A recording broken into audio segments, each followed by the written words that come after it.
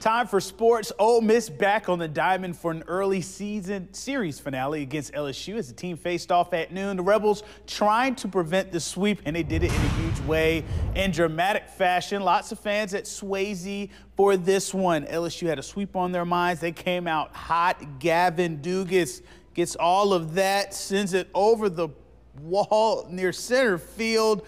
4-0 Tigers in the third. Then Drew Bianco, the son of Ole Miss head coach Mike Bianco, it's a bloop single in the center field. That placed 2 runs. LSU up 6-0 to start, but Ole Miss made a furious comeback. Rebels down 9-2. Peyton Chatagnier goes deep for a 3-run homer in the bottom of the 8th, making it a 9-5 game. Same inning, TJ McCants followed that up with a grand slam to tie the game, and he hits it over center field. What a turn of events at Swayze. Then the bottom of the 9th, the freshman Kemp Alderman swings at the first pitch from Ty Floyd. All he can do is watch. Alderman with the walk-off game-winning hit.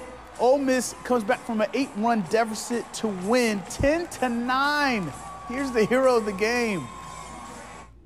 I've always been an Ole Miss fan my whole life, and this is what I dreamed of. And in the last inning when I was in the right field, I said, you know, this is what you've been waiting for your whole life. Go up there, don't try to do too much, have some fun, and see what happens. And it paid off.